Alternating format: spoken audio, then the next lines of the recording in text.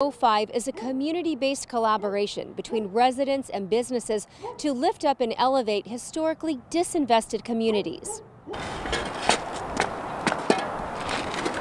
A lot of these neighborhoods, they just have very sparse tree coverage, and tree coverage just in general just helps neighborhoods. Saturday, members of the Young Tree Leaders grabbed shovels and hit the Old Pascua neighborhood, planting trees for residents. Thank you guys, I appreciate it. Santiago Suarez received 3 new trees. We needed it. If you look around, I mean, we got the bushes here, but we definitely have no shades. I do feel like a sense of joy, like knowing that I've helped out somebody. It's just a nice thing to do every Saturday. It gives me something to do, and also it's nice to know that we're helping out the environment.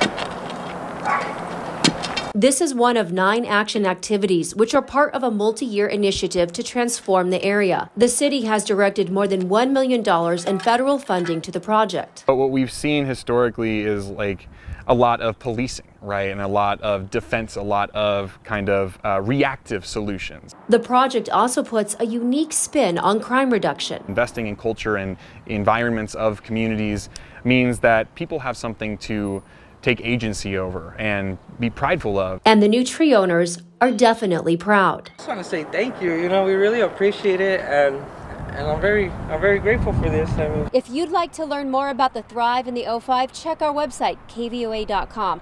From the West Side, Shelley Jackson, News 4, Tucson.